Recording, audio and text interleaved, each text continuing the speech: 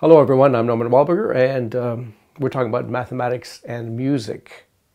Today we're going to look at an attempt to create a perfect scale from a Pythagorean point of view. And we're going to see that essential number theoretical difficulty that I talked about last time emerging, but in a different way, as we look at cycle of fifths and then cycle of fourths and see how the two ends don't really end up matching up. So the idea is that we've got 12 tones in our basic scale, and if we adopt a Pythagorean point of view and want to associate exact numerical proportions to each of these 12 tones, so that, for example, a perfect fifth would be 3 to 2, perfect fourth will be 4 to 3, and so on. So I've outlined a few others, but how do we actually consistently assign exact frequencies to each of these 12 positions? Can we do that?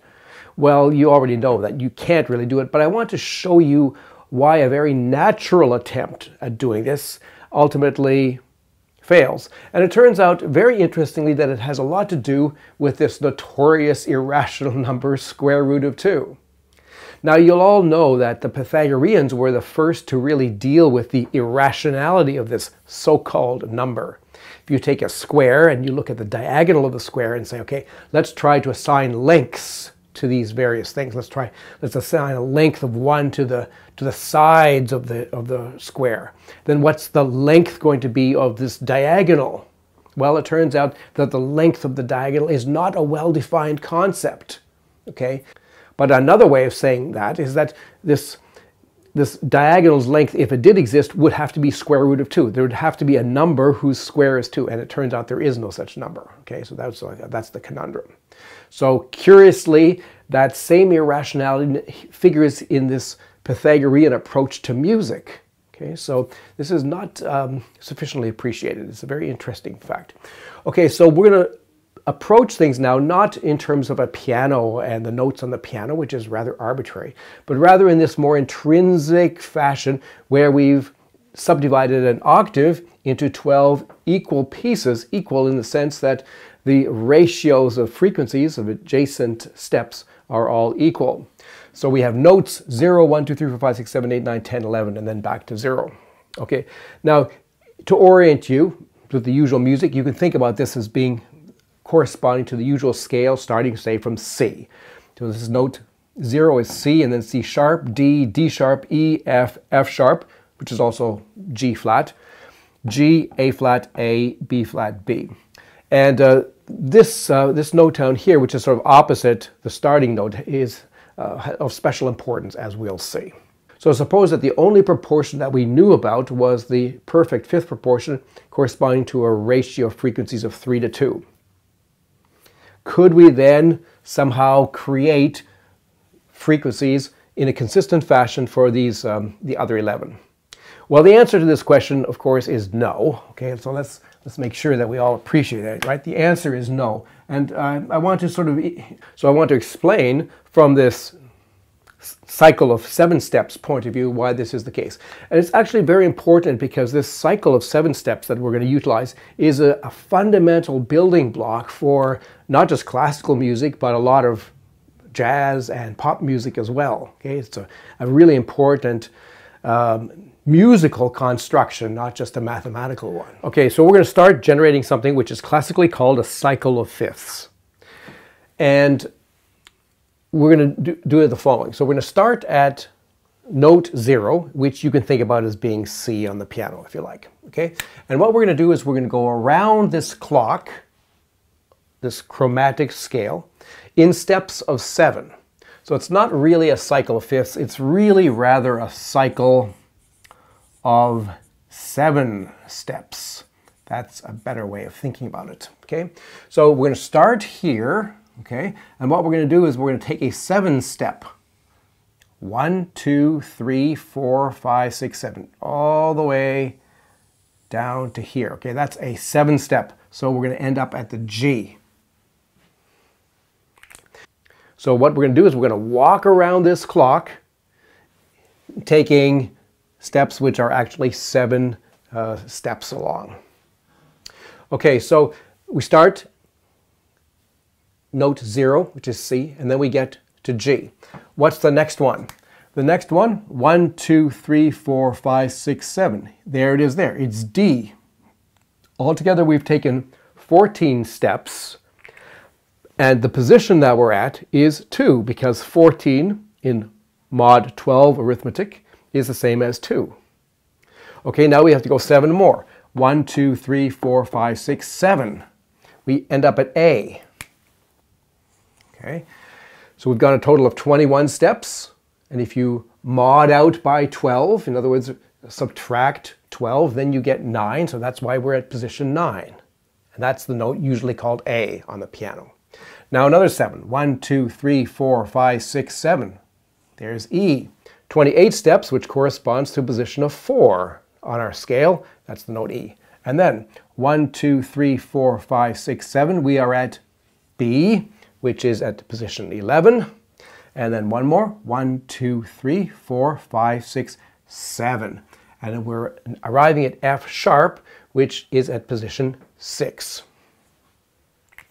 And now let's discuss what the frequencies should be that we're going to associate to these various notes, okay? Where we agree that note 0 is going to be a frequency of 1. So here's our frequency scale, okay? So we're starting, whatever unit we're choosing, that's the unit of our starting point. And then the first step that we're taking, this perfect fifth, we know that's going to increase frequency by a factor of 3 over 2. Okay, that's the Pythagorean understanding that we're utilizing. At each stage, we're going to multiply the previous frequency by 3 over 2. So we're going to move along up here. So in the next stage, when we go from here, so we've gone from here to here, and then the next stage we've gone from the G to the D, okay? So now the total frequency is 3 over 2 squared, but we have to divide by 2. Why is that? Well, because you see what we've done is we've gone around the clock once and gone into sort of the next level.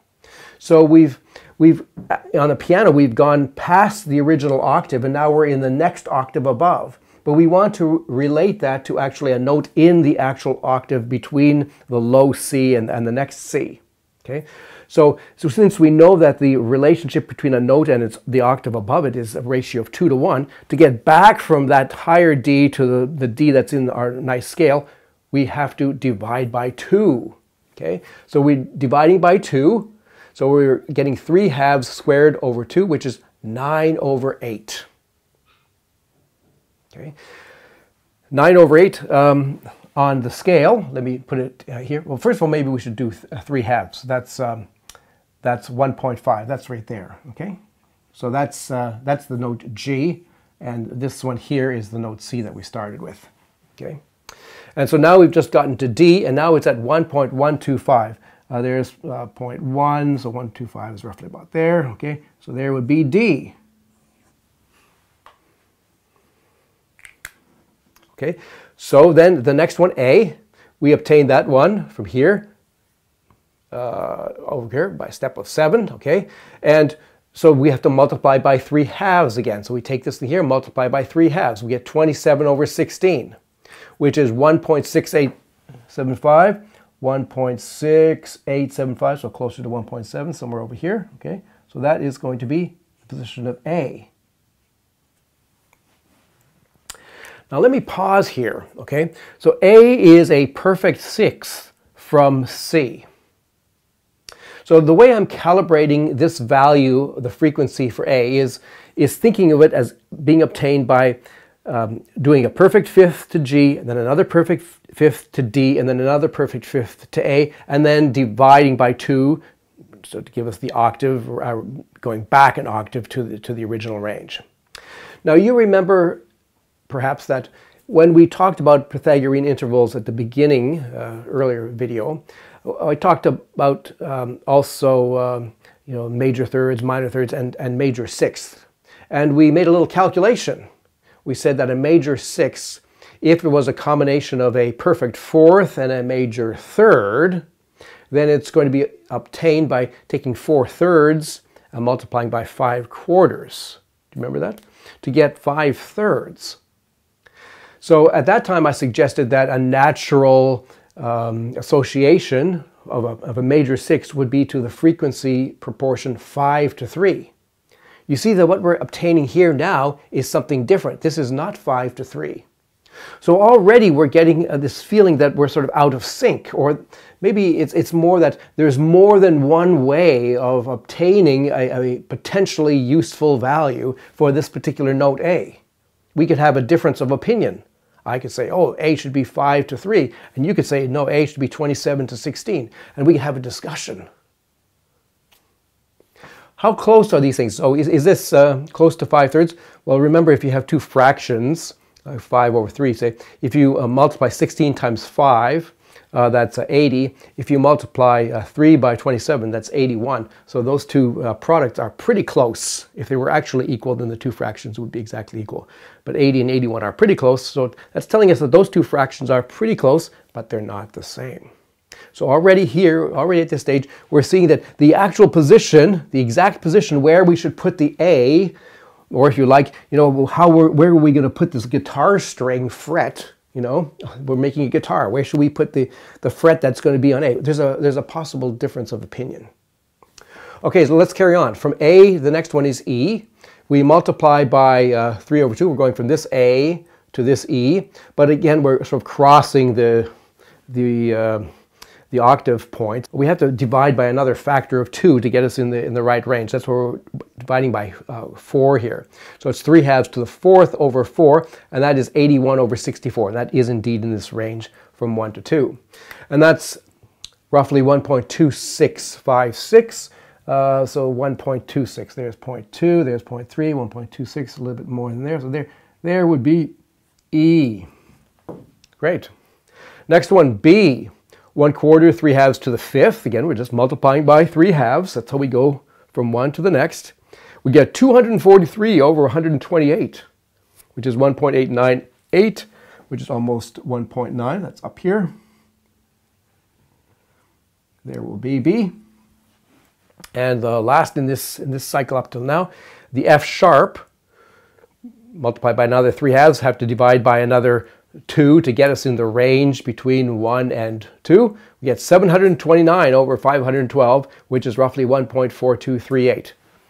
1.4238. Okay, so there's an F sharp, perhaps somewhere around here. Okay, F sharp.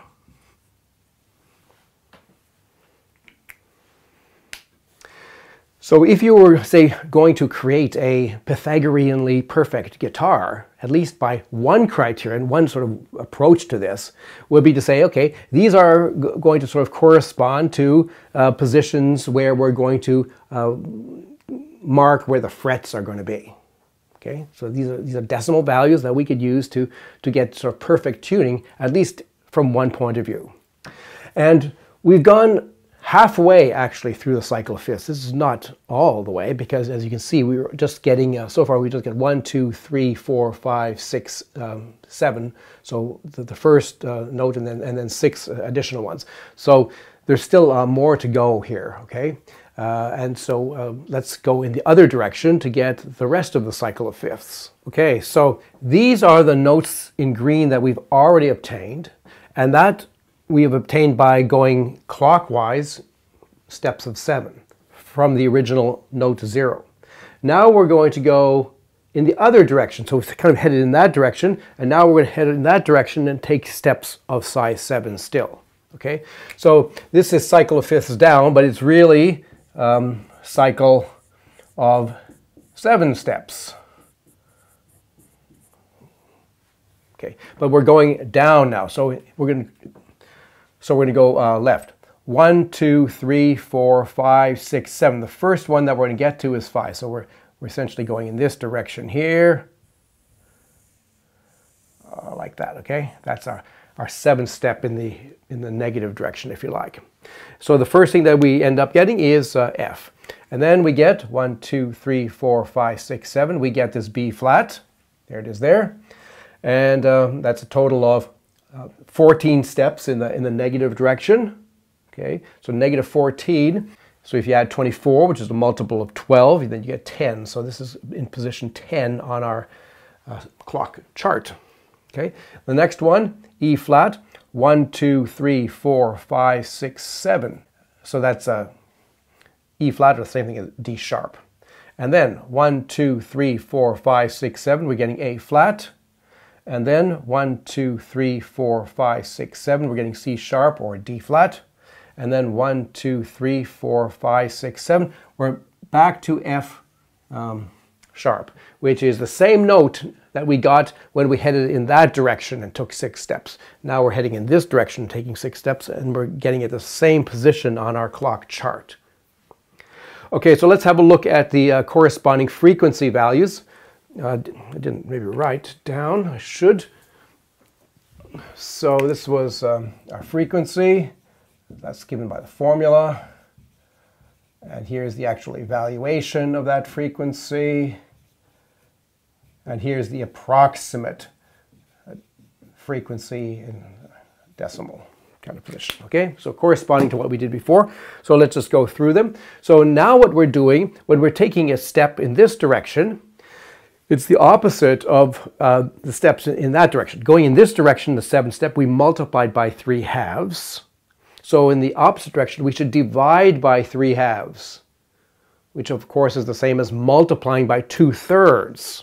Okay, so we are taking the frequency here and multiplying it by 2/3. So here on this page here, we would multiply by 2/3, so we're down here somewhere, okay? But we want to get back into this range, so what we do is we multiply by 2 to get back into the range, to get back to what actually?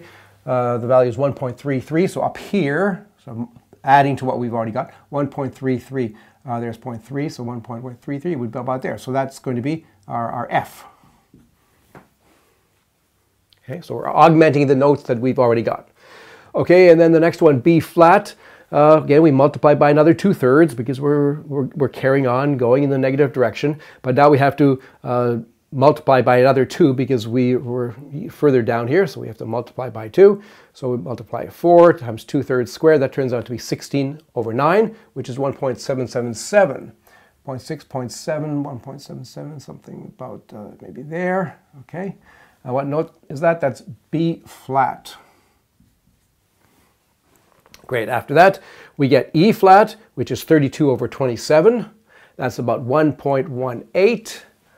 1.18, around about here. So there's E flat in there. Okay. And then after that, A flat, which is 128/81, about 1.58458. There's an A flat in there.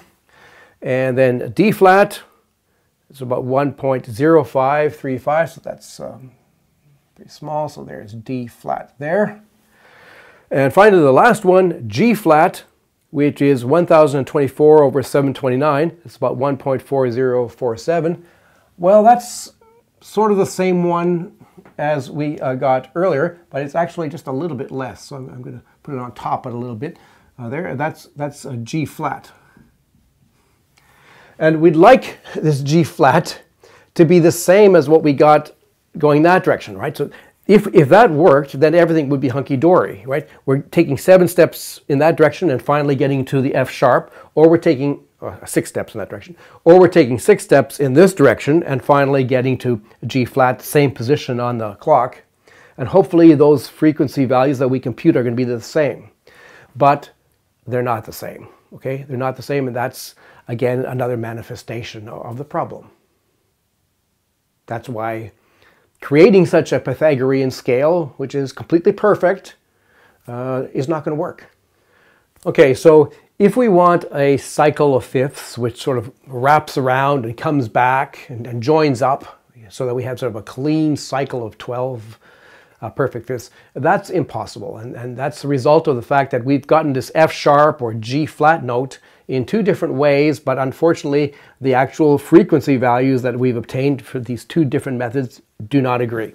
So in the first step, when we took our 7 steps in the forward direction, we ended up with F sharp having a frequency of 729/512, which was approximately 1.4238. Okay. And then in the other direction, as we took the 7 steps in the negative direction, we got, say, G flat with frequency 1024/729, which is approximately 1.4047. And these two are not the same visibly.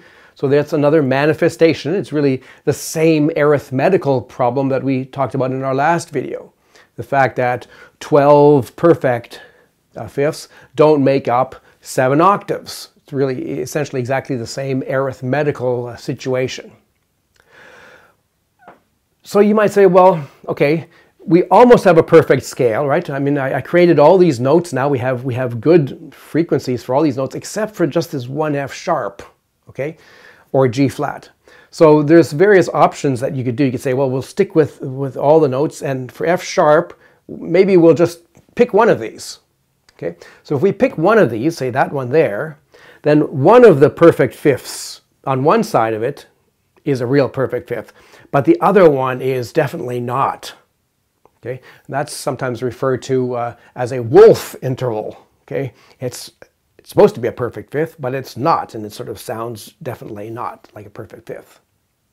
Another option, of course, would be to say, no, let's use this one as our F sharp or G flat, and then the Wolf interval would be on the other side.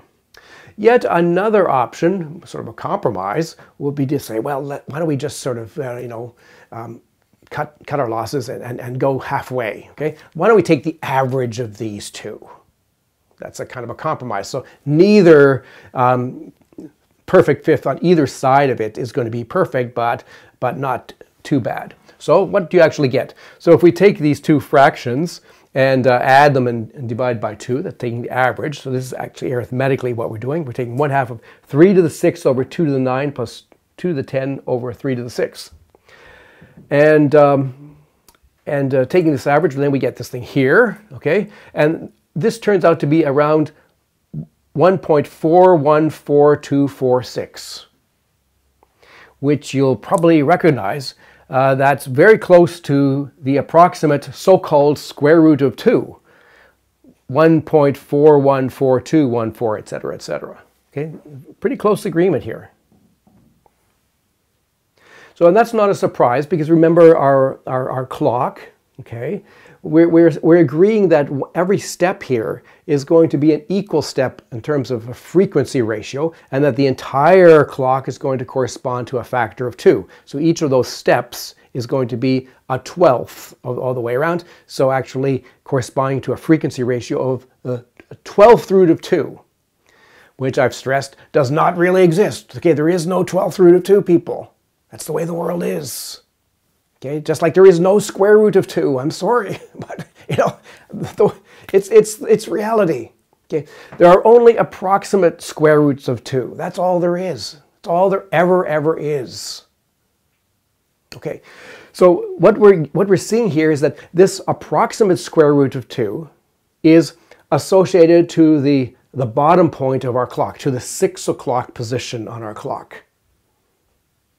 The furthest from the starting point, the one that's furthest from the starting point, not just if you go by steps 1 or -1, but also if you go by step 7 or -7. And we're seeing that, curiously, somehow musically, what we're doing is we're making a computation, right? If you didn't know what the square root of 2 is, this computation that I've just done purely musically, okay, has yielded us not too bad approximate square root of 2. If you square this number, you're not going to get 2, but it's not going to be too far off. Purely musically. So this issue with the irrationality of square root of 2, I want to impress upon you, is not just something that comes up in geometry. Okay, it's also something that comes up in music, and very prominently so. Okay, and the Pythagoreans had their hand in both of these camps. I'm J Wildberger. Thanks for listening.